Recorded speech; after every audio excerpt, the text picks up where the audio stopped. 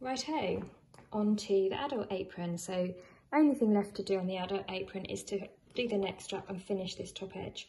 So taking my tape measure, off you go Puss Puss, I'm going to just cut a 12cm piece of webbing. She's in my box of pins now. This is not good. So I've got my 12cm piece of webbing here, and then I'm going to thread that through both of the D-rings. And I am going to fold that in half. So you've got those raw edges meeting there. I'll just put a clip in there to stop those D-rings from coming off. Now what I want to do is I just want to go to my machine and sew down here to secure those in place.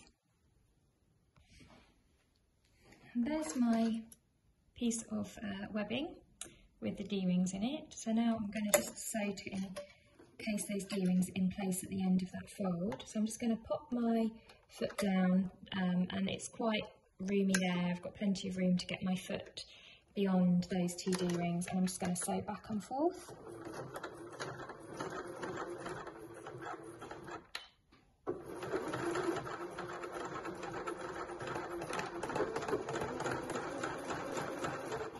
There you go, that will do it, nice and secure. Trim off those threads, and that's my D-rings attached. And there you go. Can you see how you've got that line of stitching there? And both of those D-rings are now encased at the end. I've attached my D-ring to the top edge here, right by the corner. And I'm now going to attach the other end as well. So I'm just going to put that there. You can choose which end to have these D-rings on. I don't know if it makes much of a difference, to be honest with you, whether they're on your left or right hand side. There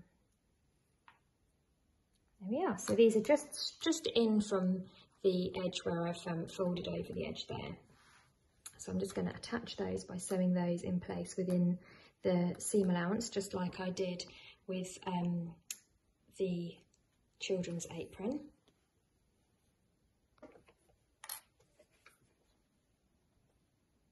I'm just using the red thread because it was in there already, and these stitches aren't going to show.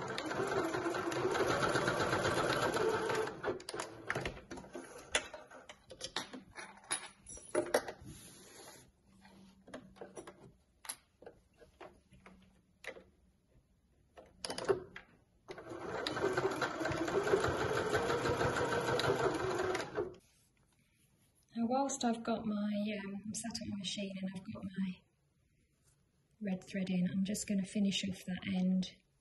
So I'm going to fold it in by a centimetre and fold it in by another centimetre.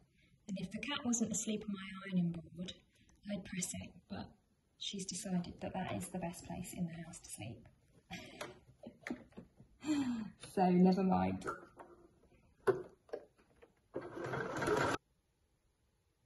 So you can see now that I've attached the both ends there, and I've just finished off the end of my webbing tape nice and neatly.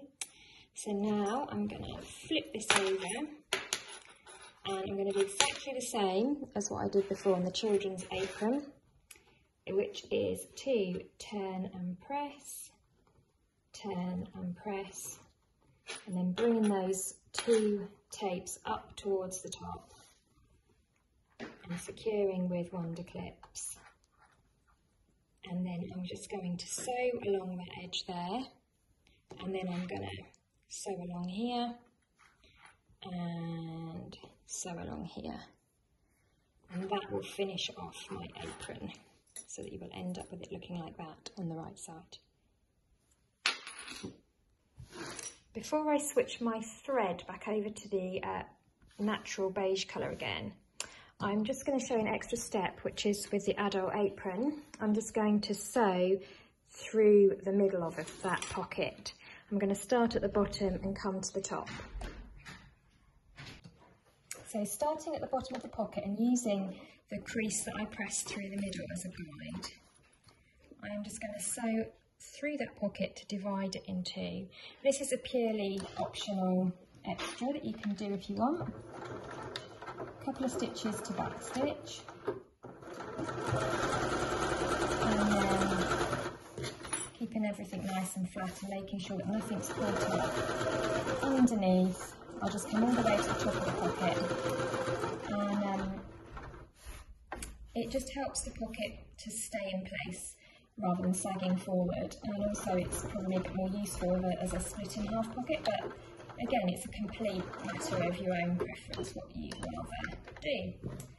There we go.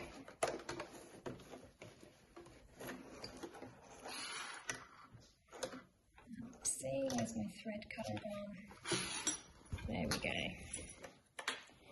So let me move the machine out of the way so you can see.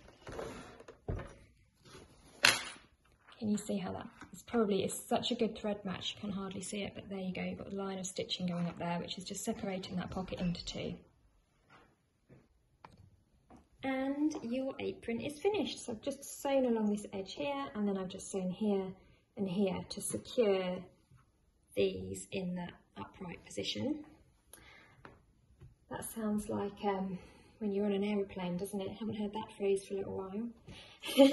So what we're going to do is we're going to bring this round here, round and back, and I'll quickly show you how to thread your D-ring.